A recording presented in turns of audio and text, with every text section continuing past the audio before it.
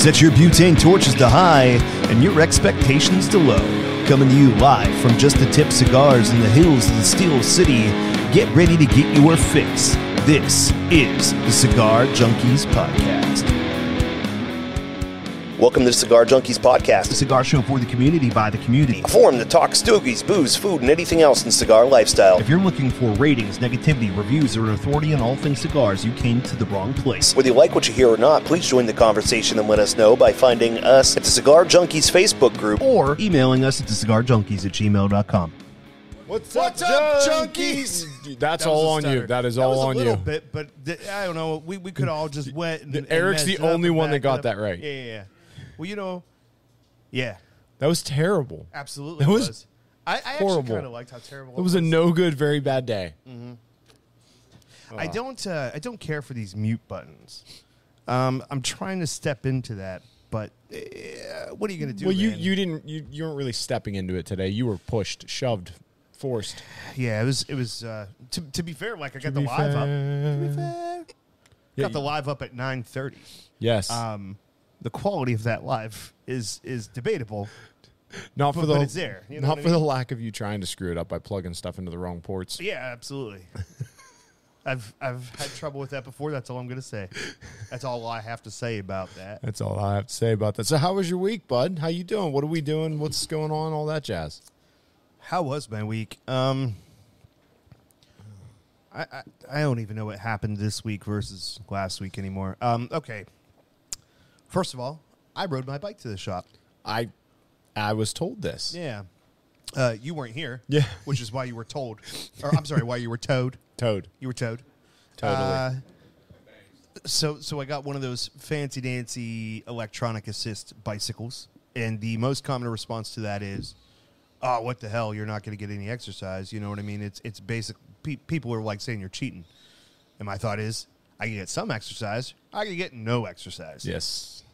And what I used to get was no exercise. So I've ridden it a few times with my son on trails, which was kind of like the opposite of the reason that I bought the thing. Because I'm Yeah. like, if I'm going to ride a bike, I'm not going to throw it in the back of my truck, go to a trail, ride it, and then come home and stuff. Like, it's too much work for me. But after I got mine and started riding it, my son seemed interested. So I'm like, okay, I'll do it. if So we're now you're taking doing it 2 of anyways, them. yeah. But I've ridden it near the house a couple times too. And listeners outside of Pittsburgh, if you've ever heard the expression back and forth both ways uphill both ways to school, that's Pittsburgh. Yeah. Like it is just uphills everywhere. Yep. And there's no way I was riding a bike anywhere in my neighborhood without help. Yeah. So No. this helped. So I decided to come over here, and I made it here relatively well. I hung out for a little bit, went home, and made it about halfway home to the flat part, and my thighs were just done. And I'm going, oh, man, I'm going to have to call my wife and say, hey, can you bring the van and pick me and my bike up? Because I don't got it in me to get home. And fortunately, a few breaks did it, and I actually still had plenty of charge left on the bike when I got back. But I was like worried because this is my first like real trip, and I'm like, I better save it all. Well, you don't know the For the fuel end. level and the energy level of the battery. You're not like when you get in your truck, you know roughly how far you can go before you have a problem. You have no idea on this thing, right? Like you've never had an electric bike before. Right. Plus, you've never had this one. So, yeah. Right, but there are 5 bars, right? Yeah. And like I hadn't charged it the first few usage, never even dropped down the first bar. Nice. And it was still in that condition whenever I left my house. But when I got up, like the last time I looked at it at 5 on my way here. And when I got up this hill and parked the bike, I looked down and it had 3. And I went, well, that's not good. Yeah. Yeah, that's it. I mean, that is Yeah. a heck of a hill coming that way. Well, and to be honest with you, I think part of it is, too, like, it was already probably really close to that first bar being gone. Yeah. So I don't think, it didn't eat 2 bars coming up that hill. Right. You know what I mean? But it did do some damage. And so I'm like, well, I got to get down this one, up the other one, and then the whole way back. And once you get out of the park, which is about the halfway point, it's all uphill from there. It's a grade, but it's uphill. Yeah. And I was like, I don't know if I'm going to make it. Well, that's because I was riding bikes a good bit a couple of years ago. My buddy and I were started off by joking about the guys on the e-bikes. Then we started talking about it more and more. We're like, you know what? These things are great. Like, they're getting people that wouldn't be out at all. You know, like in your case, you're fairly active. Like, you do stuff in your yard. Like, you do things. But it gets some people that wouldn't get out of their house at all to at least get out and get going. And so, like, overall, I think they're a great thing. Yeah, and Chris Gose has a good point. Good morning, Scott Robinson. Scotty Robinson. And it's, go twice as far as you would without it. Or in my case, like I said, I wouldn't go. I've had a mountain bike for a long time. I don't take it out because it's not worth the trouble to me. I'm not going to be able to do anything with it close to home. This way I can. With that being said, I did not look up the mileage between my home and here until I got back home. And I was like, oh, yeah, that was like 9.9 miles, which is also the farthest I've ridden that bike since I've gotten it as well. It's probably as much as I've ridden it cumulatively until now. Leading up to there. So, yeah, it was a bit much. Oh, that's fantastic, dude. No, it's cool that it worked out for you, too, especially, like you said, the freaking hill. Because I'm thinking about it. I'm like, you live here, and then you come down, and you go through the park, and then you come up to the shop, and it's probably about the same elevation. Like, it's uphill both ways. It is uphill both ways for certain. It is Pittsburgh accurate, sir. This one is a severe hill where it's like, all right, get it out of the way. But yours, like coming out of the park and going up, that is just a long jacket, nonstop, constant. That one hurts. Okay, so really the worst part is you're mixing that with the adrenaline of the possibility that you could die at any moment because some of the traffic is aggressive. Yeah, especially right here. It would be okay if you were just doing a hill, right? Like if you just had to do this hill and you had your time to get up it as you pleased, that's fine. But when you know there is a bunch of ticked off drivers in line behind you waiting for their opportunity to get past, and I'm staying as close to the side as I can. Yeah. But like these shoulders are not in the bestest of conditions. Yeah. So I'm like, I've gotta get up this as fast as I can so that I don't get run over from behind, which sounds like most of Eric's Friday nights. He said he knows you. Actually, they might have had that the opposite way, though. Anywho's. Yeah. Different. Let's not think about it too hard, any of us. Yes, please, let's not. Let's move on. So apart from that, I had one other activity that happened that I can think of actively on my brain. The Strum Junkies played a show at Werby Pool on Thursday, which was super cool. It's funny because I'm setting up my gear, and I'm like 90% complete. And Nick isn't even there yet, right? But I've got... What's up, Colby? Hey, Colbs. I've got my gear set up, right? And I've just finalized. And Ellen finally comes out. I hadn't seen her till this point. And she goes, ooh, you look like you're going to be loud. And I'm like, I can turn this down as low as you want to. She goes like, maybe we should set you up outside. And I'm like, maybe you should have said that a half an hour ago. It's too late now. Like, I can't. That ship has sailed. I'd love to, appease you, and I would have no problem playing outside. But like, we're a little past that. It would have been a good night to play outside. Too. It was a nice night. Yeah, it really was. So we play the first song, and we don't have the swear jar here, so I'll find my way around it. So we play. The first song. Why don't we have the swear jar here? We're gonna go back to that. Oh, because you didn't like it anymore. That was the microphone cable. There's alternates. So anywho's. She comes over and she's like, after the first song, she goes, you guys are effing amazing, but you're also too effing loud. And I'm like, okay, cool. I'll bring it down. Let me know if this is cool or not. I'll turn it up, turn it down, whatever you need. Come tell me. And nobody ever came back over. Yeah, however, I think I'm good then. When the first two tables in front of us finished eating and drinking and moved on, Ellen and one of the other employees of the shop, we don't have the quarters, it's fine. Ellen and one of the other employees of the shop says, yeah, reach in there. Get in there good and deep, boy. They come over and they move those tables that are now empty away from us. And I thought to myself, that's probably a bad sign. Like, we're probably still loud. Oopsies. So I bring it down a little bit more. And the sad thing is like Shannon and Nick's wife were there. A few other people. We brought in, a decent crowd to come see us. And they're like, would have loved to have those tables that were closed. But one last thing on this. The problem was I'd talk into the microphone in between songs. I'd be like trying to rile up the crowd and stuff. Nobody could hear me. Nobody could hear me. And so I'm nothing. thinking, like, what are we doing here? They can't hear us. Who are we playing for? Yeah. Well, it turns out Shannon told me, after the first set was over, she goes, we can't hear what you're saying when you're talking. We can tell you're talking, but we can't tell what you're saying. When you're singing and when you guys are playing, we hear it perfect. It sounds great. Yeah. I'm like, all right, that's fine. We'll get through the rest of this. I just won't talk as much in between the sets and stuff. So Yeah, it worked that out has to be pretty an acoustic nightmare in there. It's weird because the sound actually travels really well, but because of the shape of the building, the sound goes, but it doesn't come back. Yeah.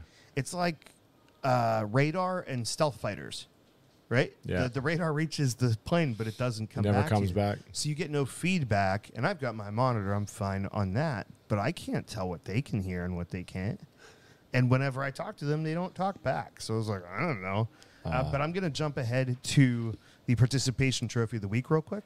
Okay. And say a shout out to Kevin Burgess and Dina Pritchard for coming out to, as they so eloquently put it, seeing the other side of Corey. The other Appreciate side. you guys coming out and hanging out with us. That was cool. Hell yeah. So how was your week? Good. It was all just a build up to the party. That was it. It was I'm trying to think. Really, this week was just business as usual, and then yesterday we may or may not have surprised Mr. Eric over there, and Yeah. we redecorated a little bit in here. We had It was still decorated when I come in. oh yes, it was a There were potatoes it was a night. everywhere. Yes, there was potatoes all over the place. I heard it was good, though. Somebody said they gave it a 4 out of 5. They said they were one toe short of a foot. Almost there. We were hoping for the best. Did you see the cake? I have not seen the cake. No. You've not seen the cake? No. Oh, there's still remnants of it. That's what left. Chris must be hungry because she was asking about what's on the snack table, and I was like, "It appears to be leftover cake and pizza from the party last night." Yeah, the pizza which is did so not weird. make it. The last slice was eaten at like 11 o'clock last night, so that was perfect. But yeah, the cake is totally amazing. Yeah, somebody was like, "You ordered too much," and you were like, "I told you they'd eat it." I told you. But yeah, nice cake. Said toe day is the day. Next year's cake's going to be better if I have anything to do yeah. about it. Yeah, we're gonna start planning now for next year's. We weren't elaborate enough. But yeah, so that was yesterday. We had a blast. I don't know if you enjoyed yourself or not, but everybody else had fun. I personally was overwhelmed. He said he personally was overwhelmed, I just think you guys are awesome. and he said thank you. We are awesome, but guess what? So are you. Yeah. We love you, Eric. Yeah, exactly. But other than that, man, it was just business as usual. Chris Scale said she does not understand the toe reference. Could you elaborate? Eric, can I elaborate? He used to have 10, but now he has 9. That's pretty much it. That's yeah. it. We're Yeah. just that simple, kids. We That's really it. That's it. we find something funny and we just hang Beat on to it. till it. Unlike his toe, Yes. we just hang on and keep going. It's a good way. Yeah. Well, at least he doesn't have to worry about having a hangnail now. Or That's right. Or yeah. What I said is, it must be really nice to walk around your place in the middle of the night and go, Yeah. hey, wait, that didn't hurt. Didn't stub my toe. smack it on anything. Yeah. I'm thinking about getting both of mine just removed for that purpose. You know what I mean? See, that's the problem. I never stub the big toe. It's always the pinky toe. That's the done- one I jam into the corner or something.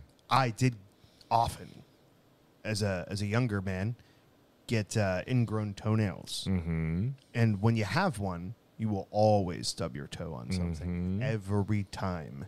And you pull it out of there and just hope that your shoe's not full of blood. There's no shoe actually most of those times, but sock, whatever. Yeah. I know It's what not you a good meant. experience. No, it's not good. Have you ever had the ones where you go full Peter Griffin? You can't talk. You just want to scream, but you can't. It's just sucking air. Yep. And then, what's wrong? What's wrong? And you want to tell them, but you can't. You can't. There's no words left. No. So do we want to get into this? Because, yeah, it's not a very large cigars. I suppose it is possible for us to do so. Let's find out what it is. It's time for the Cigar of the Week, brought to you by Leaning House Fine Cigars. The Leaning House is your destination for the ultimate cigar smoking experience. Whether you're exploring their wide selection of premium cigars, unwinding in their comfortable lounge, or enjoying live music on one of the most unique and intimate live music venues in the burg, the house has something for everyone. Do you want to try the stick we're smoking today? Stop by leaninghousefinecigars.com or visit Dave in Bell Vernon or Heidi in Brownsville. Wherever you are, make the house your home for premium cigars. Make the house your home for LFD. We thought it would be fun to go back to back, and ironically, what do we? Oh, I don't care. Well, you're the one talking. I'm Yeah, sure but I think everybody's more approach. much happier when I leave the camera on you. You know what I mean? Especially this guy. We thought, all right, so here's how great and catastrophically this idea that I had failed. I was like, how cool would it be if we did the LFD double Lajero, and 1 week we'll do the Digger, because it's the most massive, premium cigar you could get. And then the week after, we'll do the Chiselito, which is tiny in a different shape, and we'll see how they compare to each other. Well, Sam, I think you actually missed the boat, because last week the Digger was good. It was actually really good. I don't think it was going to be as bad as you would have remembered from your more amateur days. Yeah. What'd you do? I do have regret from that. What did you do? What do you mean, what did I do? What did you do with your cigar? I gave it to RJ. You gave it to RJ, right? Yeah. So me and Jason at least had it, and I thought, well, Jason and I will be able to discuss the differences between these two cigars next week. Not so much. And I don't know if you guys noticed, but there's no Jason here. No. Jason, actually, to his credit, seemed to have been up on time and on his way in here. And he ran into problems with a tranny. Yeah, it happened. Which we've all been there. Yes. I mean, what? No, that doesn't happen. Yeah. Slippage, slidage, just wouldn't shift. Couldn't get here.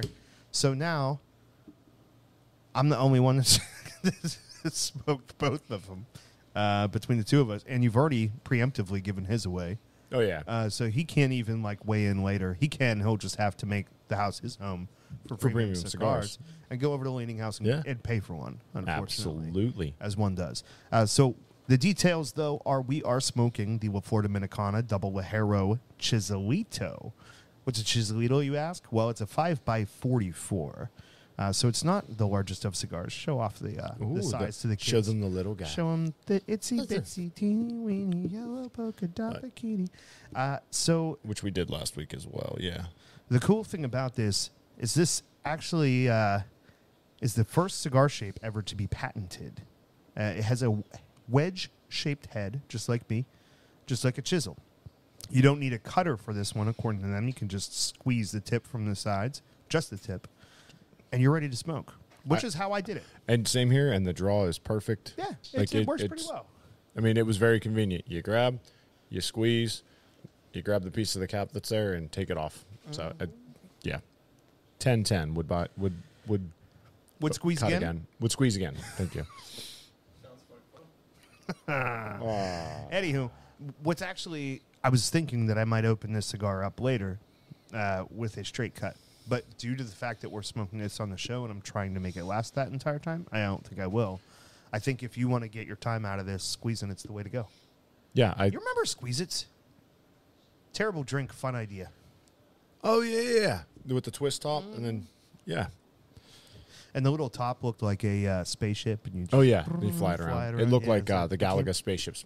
Yeah, it came with a little toy. Yeah. Except there would always be a little bit of juice in there, and you're like trying to get it. I'm so glad the camera was on you. I'm so glad the camera was on you. Did not see that coming. Yes, that's what she said. Bang. Yeah. I'm really glad the camera was on you for that. Who needs Jason? I did it. As soon as I did, I looked down. I'm like, oh no. Okay. Whew. We would have had us another reel for Yeah, sure. that one would have. One would have been a thing. Would have been a good time. Man, nothing beats '90s marketing, man. Like those '90s commercials were the best. Where they tried. Yeah, dude. Like if you don't have an addictive product like cigarettes, whoever was selling that stuff in the '90s, those guys could rule the world. Oh yeah. Like there's a good chance a lot of them are in Washington right now. You wouldn't even know it. Yeah, they managed to sell junk. You remember Skip It? Them damn Skip It commercials and crap. Like, yep. Blow Pops. The Blow Pop commercials were off the chain. Yeah, those were nonstop. Gack. Gack. I forgot about Gack, but it's a good one too. Literally just slime. Yeah. Dude, the amount of products they sold us that just were like nothing. I miss, and my kids are never going to get to like truly experience the Toys R Us Christmas catalog. every year. You'd get it. The big toy book. That's right, the big toy book. And you'd just be Eric sitting there has one of circling those, all the but it's stuff you're different. never going to get. Yes. Basically, I always had a copy, and everything was circled. Yeah. You know what I mean? Like, every single thing until you got to, like, the girls section. And then it was like, okay, maybe just a pink Barbie Jeep. You know what Just I mean? one, yeah. Yeah. Yeah, so that you could have your G.I. Joes blow it up or whatever the thing was. Something like that. I won't disclose to you what some of my Ninja Turtles did to some Barbies. unattended Barbies. Yeah. Yeah. Cowabunga. Yeah. I'm waiting for one day for those Barbies to come out and join the Me Too movement, and I'll be in some big trouble, you know?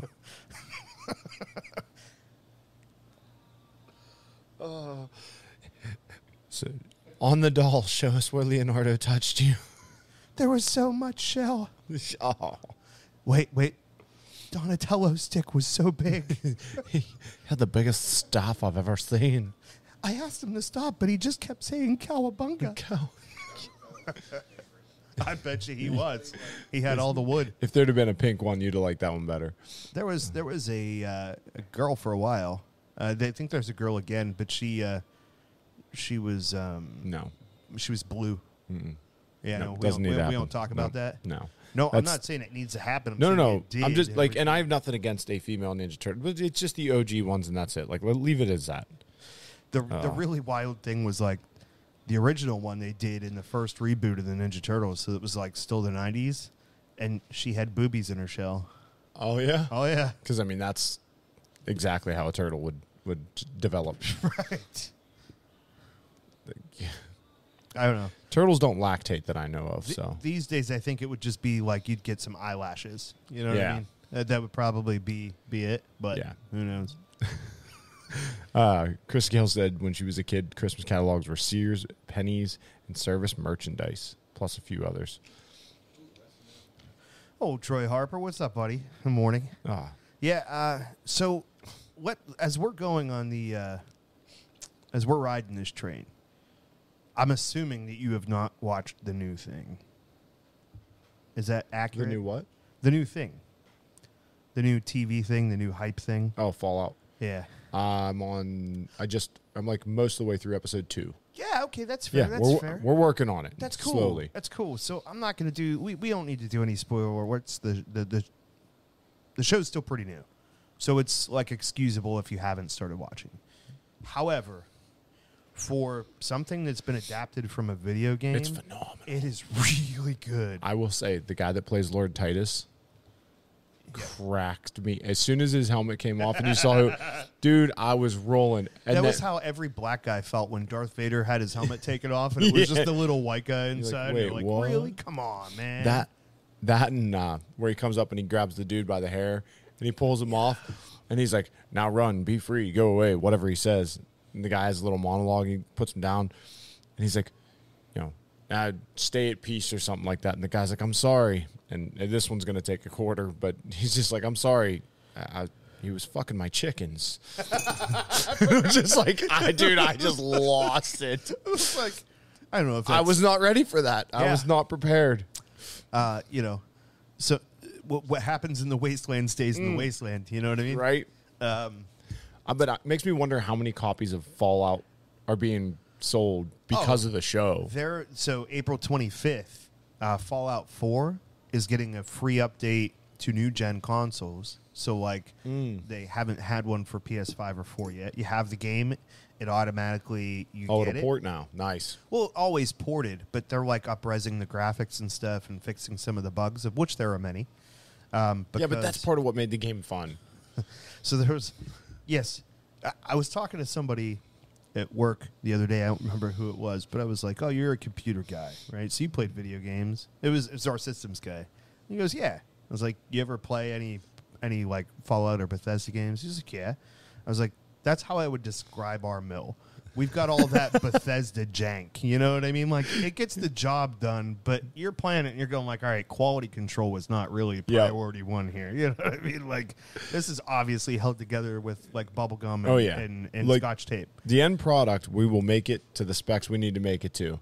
How we get there, though, is not It's not the most efficient method. Yeah, we're not going to get you there. Like you're going to have to walk around and you're going to have to just start scrapping things and taking parts from one thing and putting them together and make it work. Because from what I understand, most of the equipment where you work hasn't been made in a very long time. Parts have not been made in a very, very long time. Most of the stuff there is significantly older than me, and it looks like it's from like the old Star Trek and Frankenstein movies. You know what I mean? Yeah. It's like the props from that stuff. When you're like, oh, they just made this up for sci-fi. They're like, no, that stuff existed. So yeah, that was a thing. They just took and repurposed it. Yep. It's like, who's going to know what all these flashing lights and buttons are for? Did you ever look into like some of the like popular props, like what they were made out of originally? Seen some. I'm trying to think of some. Lightsaber is a camera flash. Yeah. You know that? The flash tube. Yeah. There was a bunch of them. I went down a rabbit hole of like reading about those one night, and some of them were amazing. The different ways that like these guys were like, oh, well, if we just paint this green, it'll work perfect for this. Right. Like, wait, what? I was seeing that in you run across those on Facebook all the time, and there was a thing where they said essentially, and they redid this for some of the more recent projects just because they did it in the old days, where they painted Solo cups and stacked them on top of each other to make them look like really big things in the background. You know what I mean? Like these strange conic shapes, and they're just Solo cups, and they did it again, and nobody knew. So how would they know? They'd never know. You unbanded. Was there? You just got close to it, or I just was felt close like doing to it? band. It is a pretty big band to cigar ratio, right? Yes. There's a lot more band than cigar. Yeah, the band is the same height as it is on the digger. Yeah. It just perspective. It looks bigger in her hand. They were like, we can go steel mill route here and just use the same size band on every size cigar. Yeah. Yes. Oh, can you imagine trying to put the digger one around this though? It'd be like 4 times around. Hot dog down a hallway. So what are your thoughts on? I've never had the Chiselito before. I haven't either. Not that I've had a chisel, but not this size, and maybe not the double Lajero either. It's hitting really well, man. Like Yeah. it is. You kind of think maybe you're going to get hit with a little more power because it's a smaller cigar. Yeah, not at all. But here's the thing. It comes back to the name, right? Think about what the name is. It's double Lajero. So they doubled the filler. They Right. didn't, it's not the wrapper strength. Your strength is coming from the filler on this cigar, which is typically true of a Dominican product anyway, right? Whereas like a Nicaraguan or something, you might be getting a lot of strength from a wrapper. Yeah. But because this is, Dominican and obviously doubled up on the Lajero. And that's where your Sumatra. And strength that, is. I was actually surprised. I never paid attention to what these, because I don't carry them, so I haven't read into them. I had a guy yesterday come in, and he's like, do you have the LFDs? And I was like, no. He's like, oh, I like the one with this band. And I grabbed this out, and I was like, you mean like this one? He's like, yeah, that one. I'm like, I'm sorry. These are, and I told him before, I was like, I went to grab the bag, and I was like, look, before I do this, these are for our podcast.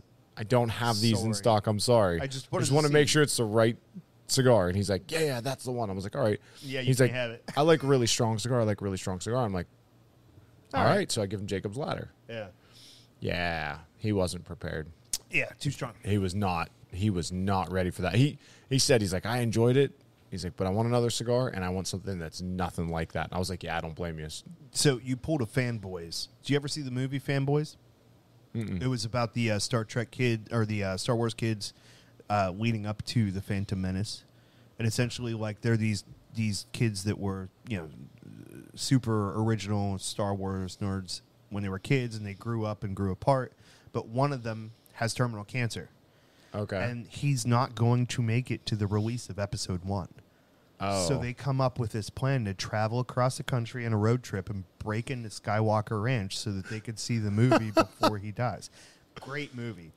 But the one guy owns a like a comic shop style thing, And so these two guys come in and they're like, hey, what can we help you with today? And he's like, hey, man, how much for the phaser, the phaser gun? And he's like, we don't hawk Trek here. He's like, well, then why is it in the case? And he's like, so that we can spot Trekkies like you and tell you to get the F off our land. What? get the F off our land, and they throw him out of the place. It's pretty good. So, like, that's Yeah. what you did to this guy. You were I like, was like, you mean this one? Yeah, Yeah. you can't have this. no, we just got this here just to break your heart. Yeah, this is. That's it. We just had like, oh, this guy, this little guy. Don't worry about that little guy. Don't worry about Don't worry that about that little guy. Yeah. Good I job, will say, Rabbit. compared to what I remember of the Digger, this is significantly better. The Digger was actually not too bad either. I like this.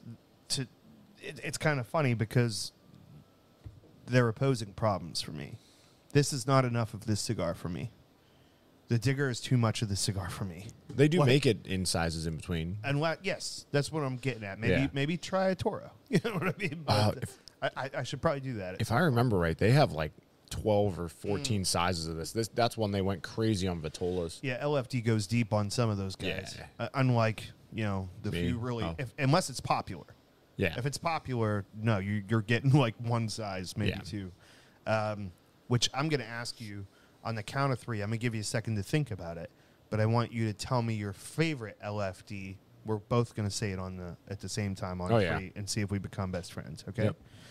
1, 2, 3. Lennox. Yeah, that's Yep. that's an easy one. Good housekeeping. Oh yeah, that cigar is just It's really good. yeah, phenomenal.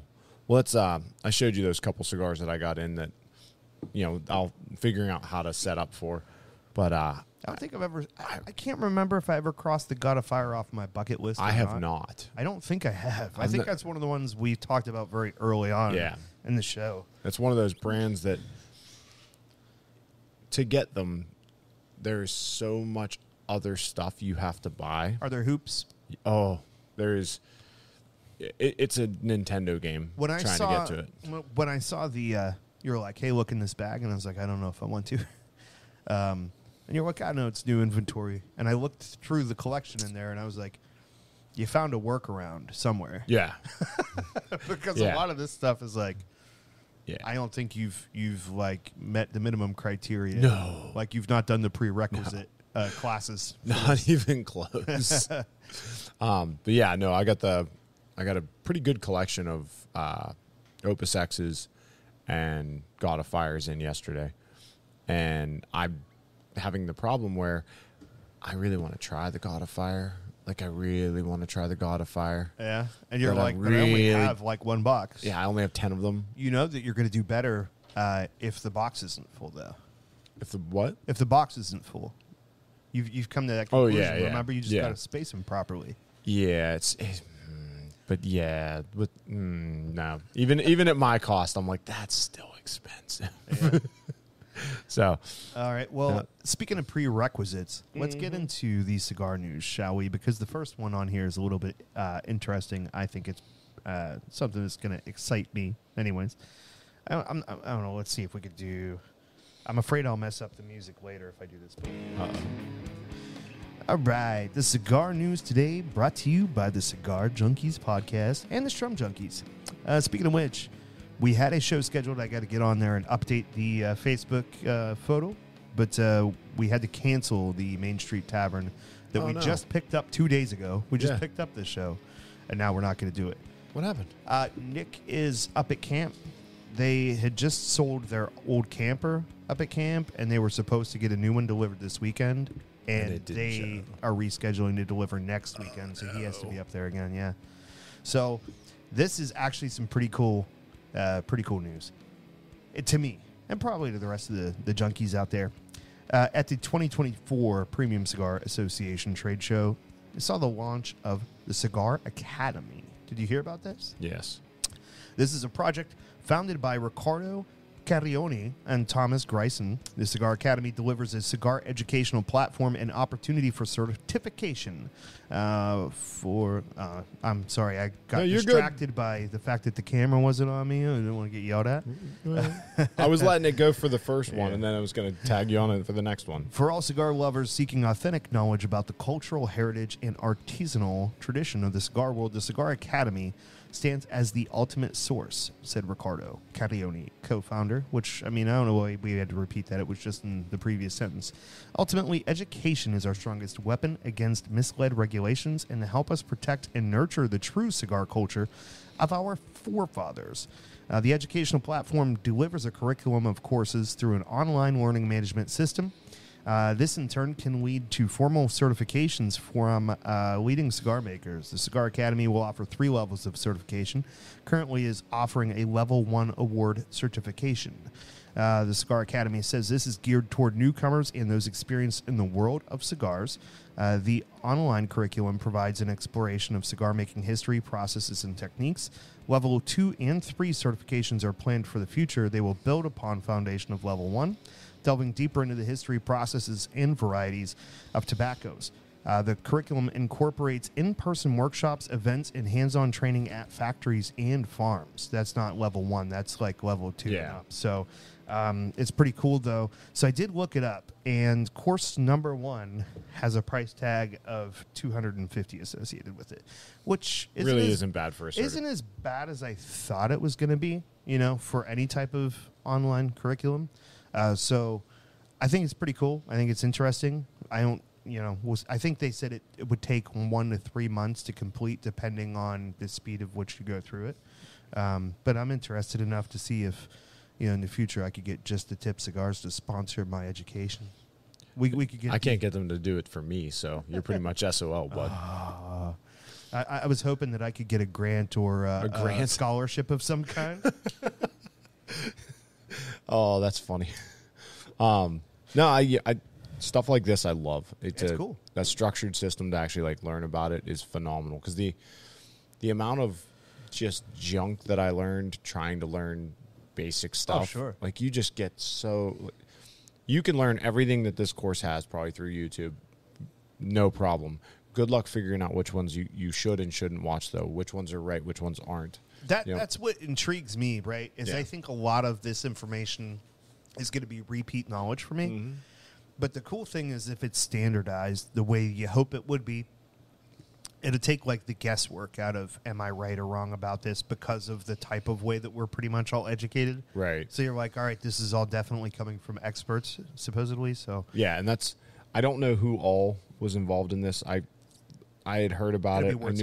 I knew it was a thing, but I didn't look into it at all to see who all was part of it.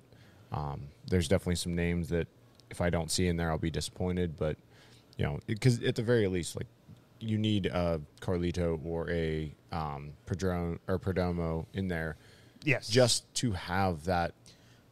So it's not one-sided, and that you have some OGs in there that are giving you good information. And there's a dozen guys like that. I just named those 2, but it gives the credibility to it. Sure, not to mention the fact that there's more than one way to skin a cat.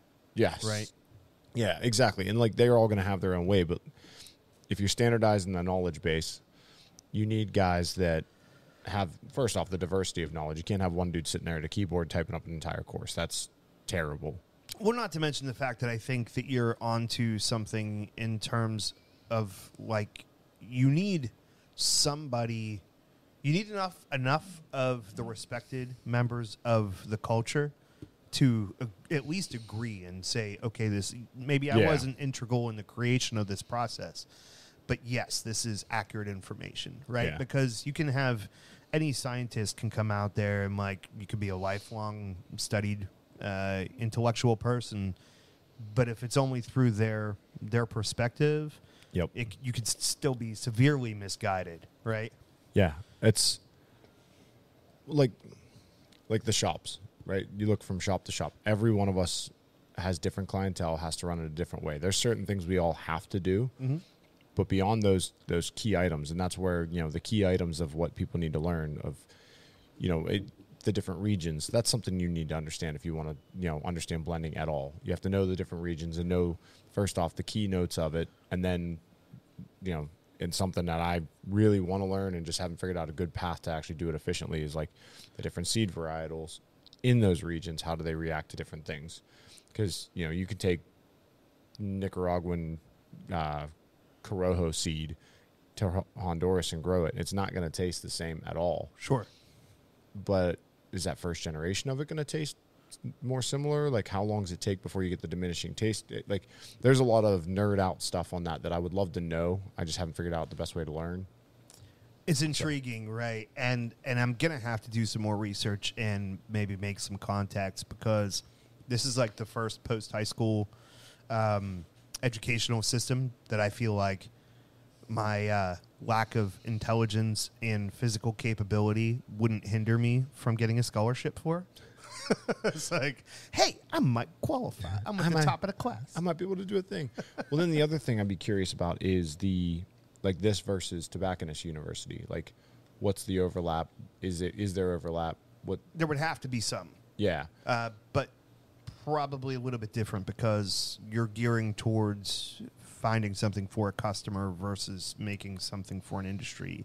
Which Tobacconist University does get into that side of it. That's not the one that gets talked about as much, but like you have that as well as a path from them. And I mean, there's apprenticeship mandates and stuff like that through Tobacconist University that you have to hit before you can get, master blender and stuff like that. Sure.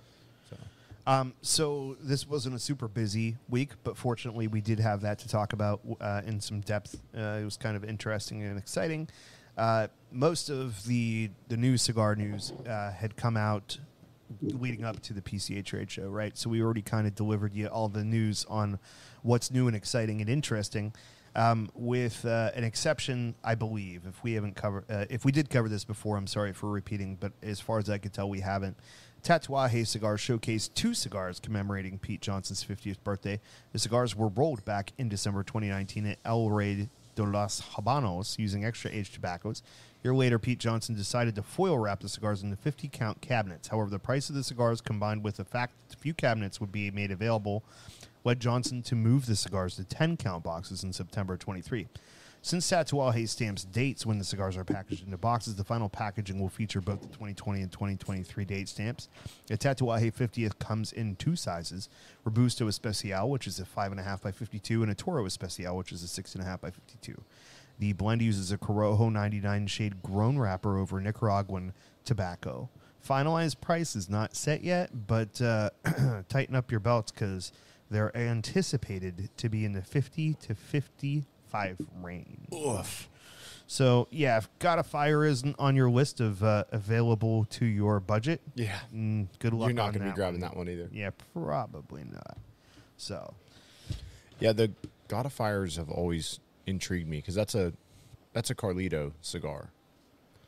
yeah. And then one of the cool things is the Opus pack that I got. It's the yellow. It's a variety of 6 cigars, different year stamps. Shameless plug.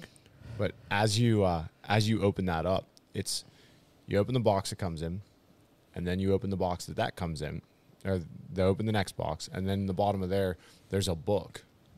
And I mean, like, You should have it's did got one some of, mass to it. one of those really popular unboxing videos on YouTube. You could have gotten some. I'm sure it's been content done for the shop. 1,000 times. Yeah, but that doesn't stop them that's from true. doing it. Yeah. But it's, the Fuente story is the book that's in it. And then you take the box that sits on top of that out, and you open it up. And then in there is yet another box in a leather pouch. And that's the actual box for the cigars, like the actual dress box for it. Like, hey, guys, if you just put that in one box and sent it to us, maybe you could cut like 35% off of that price. There is some serious packaging to that one. Sometimes I feel like they do that just to justify their prices, because nowadays everything's so into packaging. Yeah. If we had unboxing videos in the 80s, it would have been in the back of the parents' car as soon as we got out of Hills or Ames, and it would have been this. It would have been, here it is. Now all the pieces are scattered throughout the car. I'm never going to see those nunchucks again. Well, and then kids kept eating the damn pieces, so now the packaging is so impossible to get apart. You have to have a freaking chainsaw just to crack open your new Barbie. Yeah, I haven't had that experience recently, but I will say that we had our struggles back in the day too, kids. If you think that you have problems nowadays, our Ninja Turtles, all their weapons were the same color, and they were all brown. Yeah. And you had to disassemble them yourself from this weird Snap pack. connective tissue. Which probably gets Jason all excited because he's into those, what was it, Warhammer? Yeah. The way he was describing it to me, every character from that, every weapon, everything all comes in those strips. And you have to pull them out, pop them all apart, paint everything. I'm like, that is too much. That was a big deal back in the day. It was like the model kits you would get, all the pieces were held together like that, right? And just because they were like, it's too expensive to mold each one of these pieces separately, we'll mold them all as one, and you could take them apart. Yep. The sad part about that is you never, ever had a straight sword. No, there's always that one little freaking sharp corner on it. No, but they would like always have a little bit of a bend to them. It'd be like a rainbow sword, you know? There was always a problem with something. Yeah. I had my pride and joy as a kid was I had the Power Rangers that had the heads that flipped. Yeah, I remember this. Yeah, that is every Ross is going crazy, right? Yep. Yeah, I wasn't big on the Ninja or the Power Ranger figures, but I did appreciate some of the Zords. Yeah. Which just saying it out loud, what a stupid name. Yeah, that it's is, terrible. It's horrific. It's horrible.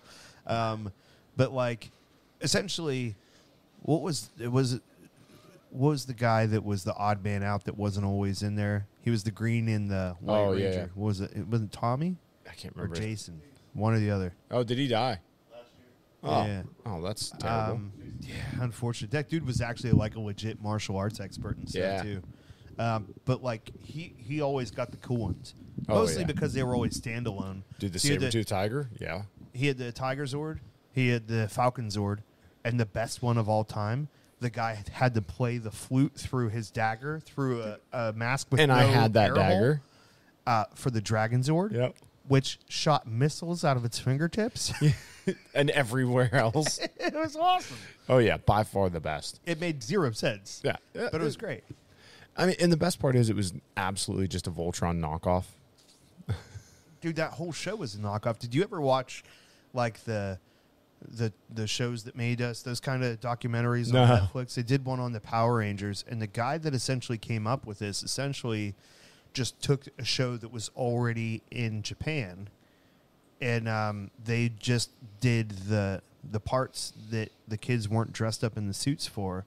They put an American, and then they put their own dialogue and stuff over the other parts. So like the show cost him nothing to make. And then he got the rights to the toys and stuff. And like essentially this guy just came up with the cheapest way to ever make a show in history and just build an empire on it. It was crazy. Oh, there's so many shows that are just adapted from other places, like Shameless. Did you ever watch that? My wife did. It was one of those shows that always just like, I never really watched it, but it made me really uncomfortable. That's the point. I know. And eventually I did take to like The Office, which also, but it was a different version of that. That was like an awkward, uncomfortable. Shameless to me seems like this is not okay kind of uncomfortable. Just some really messed up stuff. Oh, yeah. I think that show could have been a lot better if they did like R-rated version of that on it. Like if that show had come out a little later on a streaming service or Shameless? something. Yeah. I think it was as close as it. But it was on real TV, right? Wasn't it like FX? Yeah, it was or something? FX. Yeah, they're usually the ones that are like scratching the surface, right on the edge. Yeah. Yeah. No, that show is horrible. I never made it all the way through. I think I made it to like season 3 of it, because it's a lot. Yeah. It's a lot, but. No, it just, that was an adaptation. The Office, you talk about Power Rangers I'm sure there's so many others. Oh, absolutely. Well, that's even like Mario. Mario wasn't supposed to be Mario. It was supposed to be, what was the game? It came from... The character came from Donkey Kong, but like the game itself was a different character, and they just changed it to Mario. Yeah. And there's a whole backstory to that one, too. Oh, yeah. Lots of stuff for that, for sure. Yeah, so much of... Our childhood was just absolutely stolen stuff. And yet you hear people talking now like, oh, they never come up with fresh ideas. They didn't come up with fresh ideas when we were kids either. We just didn't know better. Shannon says the worst part is when the woman carved a swastika into a little boy's head. That's pretty messed up. Yeah, because he's going to juvie. Yeah. Oh, I've seen it was clips of terrible. That. Yeah, they're like, they won't mess with you. It's just going to help you survive. Like, no, it's not. No, it's not. Oh, yeah, it is. Oh. It's interesting. And the bad part is, like you said, that's the worst part. And I'm like, yeah. But There's some others that were really close, like every episode. Yeah, it seems a little icky. So let's go back to the current show and go back to Fallout. Yes. Because, man, so many little things just on that first episode that if you've played this game, you're like, wow, like they're doing this right. Like we got rad roaches right away. Like we got power armor right away. She looted a corpse. That was my thing. I was sitting there going like the big battle ended and Yeah. they're all about to walk away and I'm like no. She bends you down. cannot walk past a corpse without like this is the Fallout. Like That's this the is game. The That's the wasteland. Like, point. there are no resources. You have to take everything that you can get and then you're gonna craft it into a pipe rifle later, which you see. Yeah. And just the excitement of seeing like the Nuka-Colas and me like explaining to Shannon like, oh no, the pop caps, bottle caps are what they use for currency in this game and stuff. And like the fact that I had, so one of my favorite parts about Fallout 4 is that you could create your own custom settlement and you could mod or use various sorts of ways to cheat around like the limits of how big you could make stuff and so Right. forth, or like be able to make things that you're not relatively supposed to be. And I made some, my settlement was incredible, but like the system could not generate it from one side to the other. So Right. like you'd walk forward and things would just kind of appear as you would. Yeah. Pop. Yeah. But so in my main building, I had like a bedroom area and it had a secret door that you had to walk over in a certain place. And when you did, this door would slide open. It was like behind a bookshelf. And when you opened it up, I had shelves on the wall and there was all of these mini nukes lined up on it. And then there was like a pallet-sized floor area on the floor just stacked with old world currency that's not worth anything. But there's like millions of dollars worth of money that is no good to anybody there. I don't know. I just thought it was cool. But the time that it took to do all that stuff, because you'd have to pick up each piece and place it and turn it just right to stack it. And the worst part is like, God forbid your settlement got attacked and there was an explosion on the other side of that wall or you bumped into something. Next time you'd come in, it'd just be laying all over the place in disarray and you'd be like, Yeah. Yay. sometimes I like actually went, screw this, I'm going back to my my previous save. Just because it's like, it's going to take the last 2 hours I spent out doing things and coming back here was less time than it took me for me to stack all this stuff up properly in the first place. See, games like that never, like I was never that guy at all. Like I like playing like World of Warcraft. I hated the vast majority of that game, but I liked the arena PvP content. But you had to play all this other stuff just to be able to get the gear to be able to actually play that. And I hated grinding. So what the best part about Fallout 4 is you had the option. You had to like do very minimal to accomplish a certain goal or whatever, and that was it. They never made you build a settlement to any extreme or anything. Like you had to do this little part, and that was it. If you wanted to walk away from it, you could. You could spend your whole game trying to build your settlement. You could go out and explore the stories. Yeah. You could go do anything that you really wanted to do. And for me, the joy of it was going like, okay, it spread the game out. Yeah. Because you would go do some missions and come back and take your resources and build something. And like, you ever hear of water farming in that game? No. So what I would do is the first settlement, there was a creek that ran through it. And so you could set up water pumps. And they would, every day, every 24 hours, you couldn't just sit there and sleep. You had to leave and come back. But you would, the next day, you'd come back and you'd have like 5 bottles of clean water that were generated from this pump. Then you'd go out and sell them to people outside of your settlements that had limited money. You could only get like 500 caps from them. And then you could come back, or you could buy materials or whatever, come back, build another one, and increase it. Until eventually my whole creek was full of these gigantic water pumps, and I'd be selling thousands and thousands of credits or caps worth of water every day to then buy material to put back into my place. Yeah. But it was cool because you'd be like, okay, like this is getting a little bit old. You go out and then you do missions for, 4 or 5 hours or like the next time you played or whatever. And then you'd come back and be like, hey, I got all these resources. Now I'm going to go back and do this again. It kept you from getting too bored with either thing. Yeah. Which Yeah, I is mean, pretty cool. those big open world concept games, which there's plenty of now, that is the cool part. It just never did it for me at all. It just, because it's not competitive. It's, Okay. like PvE was never my thing. I was never a player versus environment guy, for those that didn't know. So you mentioned this arena thing, and that kind of drew me back to something that I did in my settlement, right? There was a certain point where you could actually set traps for creatures and raiders and stuff like that. And so for some reason, they would just work, even if there was no way for people to get to them, right? The stuff would just end up getting caught in there. You'd look and you'd be like, oh, the trap door's closed. There's a thing in there.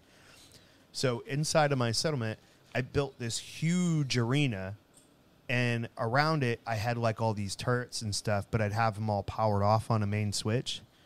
And then what you would do is you would let everything get captured, and then there was a master off switch that you could hit for the trap power.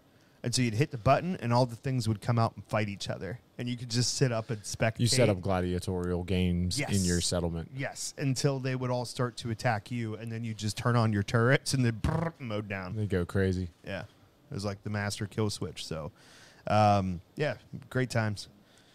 But so one of the things I was explaining to Shannon about this game is like, listen, this is not you. You're not a joystick person. But if they made this, if they ever were like, okay, we've got all this success with it, let's convert this to a VR game where you could play it in VR, just the same old that'd version be terrifying. It would be up her alley for sure, because she's not good with the controls, but she likes to do this stuff with her hands. But the coolest part about those games, and this goes back to what was the one that was popular, the old schoolest one, the not Fallout, the other Skyrim? Yeah, Skyrim. Was like you would find these notes laying around, and you'd think it'd be random. You'd read them, and then you'd find another piece of that story, and another piece of that story, and they'd turn into a quest. And you'd see all these messed up things going on. I'm like, Shannon, you don't understand. Like, you'd go into a random vault, and you'd log into a terminal and see all these, like, messed up things that these people were writing in their diaries of being like, something's weird, something's going on, like I keep feeling dizzy and sick, and like this person got mad for no reason, then they disappeared. And then you'd log into the overseer's terminal and be like, okay, we did this experiment, like we started to cut down the food supply, or we started to increase the amount of noxious gas that we're pumping in to see how these people would react. And I'm like it's messed up, man. It's like dark. what they're doing. Yeah. And then like you start to see elements of that stuff in the show, and I'm like, oh, Yeah. Yeah, no, I'm not too that. So a couple guys were watching it here. Yeah. So I have an idea of what's to come on that, but I did my best not to pay attention to it at all. Yeah. They put a lot of effort into the show. Like they put money behind it. Yeah. And like it's genuinely, it's not one of these things that people that are really familiar watching like, this is bullcrap. That's not how it goes. Like they're staying pretty accurate to the source material, which is super cool. Well, and it's nice to see, but like people get too judgmental on that. Like there's a lot of times like, guys, the game can't be adapted. Like, if they made, like Mortal Kombat, they tried. But the game is literally there's no story. Person, yeah, done. It's people get a little too sensitive on it, especially when you get something that has the cult following of like a Skyrim or Dungeons and Dragons, or like somebody's gonna be angry no matter what. Sure. But I think that the best all-time video game that's converted to a movie's got to be Double Dragons. Okay. It was so bad. It was terrible. What about Street Fighter? Nah, dude. At least that they threw like money at like the cast. So like the acting was good, the writing was just terrible. Was that something we talked about on here, or was that something? Oh, you know else what? somewhere? I think we've done this before. No. Like this was very recent that I saw a thing that was the main bad guy in Bison was like, wasn't that like Gomez? Yeah. And like this great actor. And like everyone was really surprised. Yeah, we talked about it here. Was it? Yeah. Okay, yeah. It was like, oh, he was dying. Why did he do it? Yeah, he knew he was on his way out. Yeah, his it's kids pretty loved crazy. the game. Yeah. Like that's Yeah, we got into this because of Jean-Claude Van Damme. Yeah. That's what happened. We went down the Jean-Claude Van Damme rabbit hole. Yeah, you'll have that. It'll happen from time to time. But here's the thing is like, for those people that are like, this is not what happened in the game or in this material in the book, and it's like, okay, but you know all that stuff like the back of your hand. Did you really want to just see the exact same thing you'd already knew? Because then you might get bored with it. There's already a You know what I mean? storyline that you've experienced. Right. There's no surprises there for you. You know what I mean? Like there's no anticipation. My favorite book that I've read was the Dark Tower series. So it's actually 7 or 8 books. And by far my favorite. What was it? The Dark Tower Okay. by Stephen King. Okay. And then they did the movie. And the first time I watched the movie, I was just angry with it. But then I heard an explanation of why the story, like, because that movie, the characters are the characters from the books, but like, that's it. Yeah. That's you know, everything in it is from the books, but like the story doesn't match, and there's a good reason why. That all took place like that, and I was like, oh, and I rewatched it. I'm like, okay, this is awesome now. The only thing that was terrible about that was Matthew McConaughey was the wrong person to play the bad guy. Yeah. He just does not fit the bill at all. Okay, that's fair. So Here's the thing. Nerds are going to be mad. I mean, it's just what they do. You look at the people that love Star Wars and hate George Lucas. Like, he gave you the thing that you love, and then you just despise him. crap on him. Yeah, and nonstop. Like, literally gave him such a sense of anxiety that he was just like, here, Disney, you take it. Yeah, you have these guys. Like, I don't feel like dealing with them anymore. Here, give me all the money. I'll give all the money to charity, and then you can deal with these nerds. Yeah, I'm not a big Avatar guy, but I don't know, on a reel or something the other day. I guess they filmed Avatar 2, 3, and 4 all at the same time to avoid the aging. What did they call it though? The Stranger Things effect, where like The audience between affects seasons, people or what? no, Stranger Things from the show, because the kids had growth spurts because they were all at like that prime age for like growth spurts. They're like, yeah, this happened yesterday, and that kid was 3 years younger. Stuff like that. But you talk about Lucas and Cameron, like they do such elaborate stuff that, look, man, crap on them all you want, but they create some cool stuff. Like I said, I'm not even a fan of Avatar, but I respect what he did with it. Yeah. Well, you listen to like interviews with Mark Hamill, and they're like, what they did to these poor people, like the fans, what they did to the actors, like Hayden Christensen, like that guy quit acting after the prequels because it was so They were bad. so bad. And now, like, it's so nice to see him be redeemed by the Obi-Wan series and like, all this love he's getting. And you could see in his face, like, oh, my God, they finally, like, I don't even think it's like he needed them to love him. It's just like, just that, okay, I can kind of let this go. All this hate that I've gotten all these years, now these people love me, and it's like, I can let that go. Yeah. But the little kid that played Anakin in the first movie, Yeah. like, they terrorized that little boy. And Mark Hamill was like, he was a 10-year-old kid that just leave did him exactly alone. what George told him to do. Yeah. And I don't think his performances were bad as bad as Hayden Christensen's. But Mark's like, man, like, this, he writes clunky dialogue, man. If Like, you want any proof of that, look at Jar Jar Binks. yeah, it's like, and then Jar Jar thing everyone gets so mad about, and George is like, these movies are made for kids, and you're attached to your childhood version of it, but now you're not that kid anymore. This is no longer being made for you. Yeah, it never stood a chance, Right. with the nerds. No, because this is not going to be your Star Wars. This is the Star Wars for the kids. It always has been. You just didn't know it because you were looking through it through a different set of eyes at the time. From the design, like the people direction. get mad about the Ewoks. Like, how can you not love an army of teddy bears, toppling the Imperial war machine? Yes. Oh man. So mine is kicked. It is definitely I'm a pretty shorter much there. smoke. Yes. But it I mean, overall to be fantastic cigar. To be fair, To be fair. hour and 20 minutes, that's about where we both end up at. I'm just kind of holding on to mine, Nick. Yeah. Keep puffing on it for the rest of the show. But what was your take? Really good. I need to smoke it again. Yeah.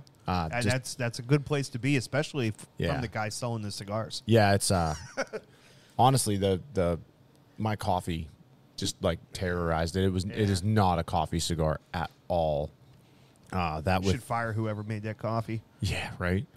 That that with a anejo tequila would be fantastic. I like tequila. Like a dark, like thicker tequila would be amazing. Seneca just said he's halfway through and it's really ramping up. That's something I noticed too. The first half was flavorful and good, and I was like, man, there's none of that kick Aggressive. that I remember at all. And then about the halfway mark, it just starts turning it up. So I like where it's turning up to. Though. Yeah. It's not unpleasant or overwhelming. Oh, It's yeah. way more aggressive on the retro now. yes, and I enjoyed that a lot. But Yeah. again, with the coffee, it was just the wrong choice for me. Like with the Monster or something sweeter like that, it's got to be really good. This is good for sure. Yeah.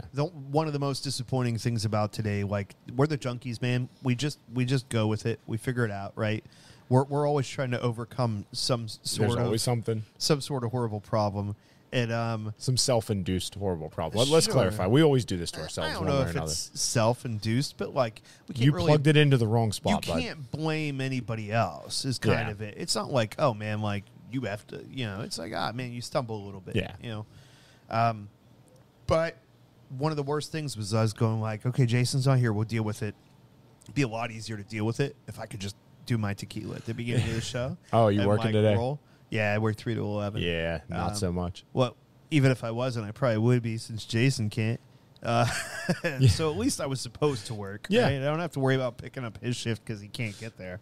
But it would have been probably helpful. But I think this has been a good show so far. I've liked it. I enjoyed it very much. It's nice to do the old school ones every once in a while. But it's funny. So like, we're in this weird place of trying to be organized where we are just basically incapable. Like we're trying to put shackles on the chaos of this show by going, hey, let's get organized and figure stuff out. Yeah. Right. And I've been doing the last couple of days, I've been going back through some of the older material so that we can catalog, hey, what have we smoked? Who have we Yeah. had on the show? What happened here and there? And just so that we could look back at it and like have Reference. good history and reference. So we're not repeating at least cigars and things like that. But the amount of times that I did have to like open up one of the old shows, like the audio, and just kind of listen and go, what was the cigar of the week or something like that, because it wasn't in the title of the show, and listen to immediately, there were technical problems. And I didn't Yeah. necessarily hear them, but we'd be talking about like Yeah. the difficulty in starting up the show, right? One of them in particular was like another Zoom disaster with Veritas. Yeah. Right? And it's funny because back in those days, it was just me. There was no Jason. And Sam would just be chilling there on the other side. He's like, listen, man, I can't complain because all I Yeah. got to do is sit here and wait to talk. Yep. And he'd be like, there's a problem and you find it and you fix it and we go. Yeah, I never gave you crap for it because I'm not helping. Till now. Yeah, well, yeah, but dude, you plugged it in. Like, if you fair. plugged it into the wrong USB port, Yeah. it'd be one thing. But you plugged a USB into an Ethernet port, bud. Well, the biggest problem that we have here is that there are wrong USB ports. Yes. And Yeah. so you're going, okay, what goes where? And you're moving stuff. And like, at least I plugged the audio cable into the right port. But yeah, there's something to be said for like, I might just see if in one of my boxes, because I used to have to build Cat5 cables and Yeah. stuff. So like, see if I just have an end I could put in there. Because I never use that Yeah. jack. Actually, might It's have one Wi- back in the closet. Wi-Fi all the time, right? So it's like, I just put it in there and you won't have to worry about leave it there. accidentally. It's like, I just throw a butt plug in there and you won't have to worry about yeah. going in the wrong hole. Yeah, you know? problem solved. Just block the entrance. Eric had lots of comments when you did that. Eyebrows so- went up. There was a lot of excitement. So That's- grateful for these headphones right now. And the You best don't part even is, know. as soon as you said that, Ross's head went down because he knew it was coming. He was like, "Oh, here we go." You had to do it. Oh, sounds like Ross has been violated by Eric's. Maybe Piece of information that I learned yesterday that I never. you Never have to intended know to it, learn. so now everyone else has Yes, to know it too. 100%. Let's go. Did you know there's different colored ball gags? I've just seen the red. Right. Yeah. But then I come to find out there's a variety of colors. And I was more shocked by the fact that I never contemplated that there could be different colors than I was the fact that there are different colors. All right, so I'm gonna Like you one said, up you. I know it now. Everybody You, has to. yeah. I'm gonna one up you. So you're not as into the reels as a lot of people are. But I'm sure there has to be like you have like 2 minutes of downtime and you're going to scroll for a There, minute. now you've seen it too? Now it's stuck in your head too? So have you seen this new trend of you'll just be flipping through and it'll be like, okay, there's these girls are doing this thing and it's a gymnastic thing or a yoga. And all of a sudden there's the little blinky light. They got the tail light. Oh, yeah. And you're like, oh, there's Oh, a hello.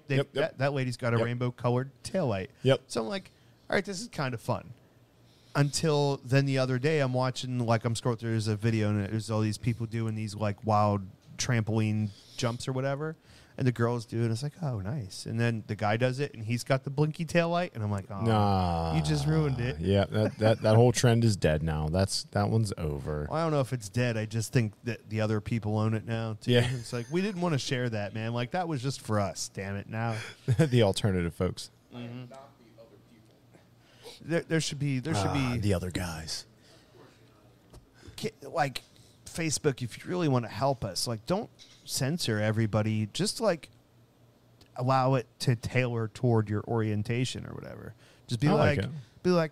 I'd like to see the girls with the taillights, but the boys not so much. Or like maybe you want both, or maybe you want one or the other. But can we just like like maybe Even the coffee pot's telling you to stop, bud. well, maybe the Republicans and Democrats wouldn't get so angry at each other if you could just be like, no, just show me the right wing crap or just show me the left wing crap. Then they wouldn't have Oh, that that goes down a reasonable- whole rabbit hole. Oh, yeah. it's more like a rabbit canyon. Yes. Rabbit It's canyon. like a rabbit Eric. That sounds like the next whiskey or cigar craze, the Rabbit Canyon. It's just the disappointment on Ross's face when I said that. He just turned away. Canyonero. Oh, Okay, man. so can I'm gonna be like I'm gonna air out a little bit of one of my default character poornesses that I have here. Wow, like it's funny because the show went from like an hour and 5 minutes flew, and then I look like an hour 9 minutes to an hour and that's why. I'm like, this felt like it's been a long time between an hour and 9 minutes and an hour and 11 minutes, and then it just jumped up to an hour and 27 minutes. That would make sense I'm then. like, okay, now I'm not going crazy. Okay, character defect of Corey. Not always great with names. Ross, I forget it every time. And I want to call him Russ. And I even put him one of those like idiomatic things in my brain where I'm like, no, from Friends. He's going to be like Ross from Friends. And I still somehow today I blanked on it again, so I couldn't like go up and like really talk to him because I'm like, So the one I'm gonna that mess it up. The one that I used Pivot. Pivot. That's how I'm gonna try to. That's how I'm gonna lock it into my brain. So I went with Robin Hood Men in Tights. Ooh. His last name's Abbott. Hey, Abbott. And then I learned that and remembered that, and I was like, okay, now I just got to tie a first name to it. I'm good. See, I would end up calling him Roger. Roger? Roger Rabbit.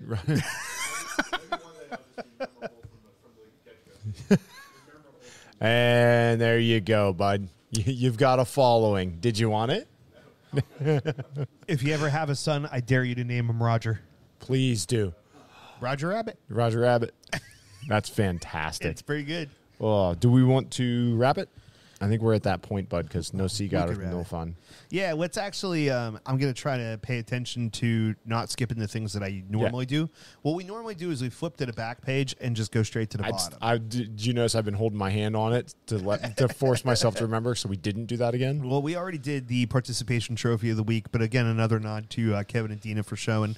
But we can skip over the little memo I have at the top because that was for content to get us to 130, and it was intended As if we ever need that. Well, that was intended to be for last week's show when RJ was here. Yeah. Because it was like, oh, okay, you guys went to a hockey game. Like, that could be some content if we need something. Sports related, yeah. Something just to focus on, like, right? Instead of going all over the place. Welcome to the group, RJ Haley. If you had cuddled with Jason last night, he'd be here right now. Yeah. And Snuggle time. Michael Jelinek. That's a name. That's it.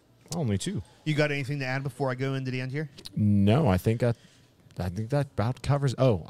Next week we've got Luciano Morales is going to be here. Okay, and we're smoking a Luciano, but we don't know which one yet. what. Yeah, he's So, going to be joining us on the show, and then Mystery Part 2. Dun dun dun.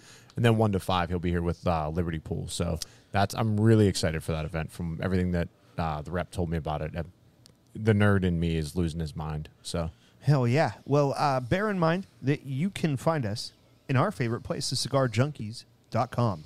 There you can find our newest content, whether it be on YouTube, Spotify, all those happy things. Please make sure you guys like, subscribe, and share on every platform. That helps us out a lot. Some of the people here have been slacking, apparently, because they don't know what the finger trap is yet. And that's really sad. You know what I mean? We gotta get on that. We gotta do something about that, because there's material out there. We're putting it out there for you guys, and if you're not here in person, you're just like skipping over it, which is disappointing. And really, you're only hurting yourself. You know what I mean? You're missing out on all the fun. You can also go to justatipcigars.com, and you can find out what's going on over here at the shop. Please support Cigars for Warriors, Cigar Rights of America. Their links can be found in every episode description every week on every platform. We put that in there for you guys to find it.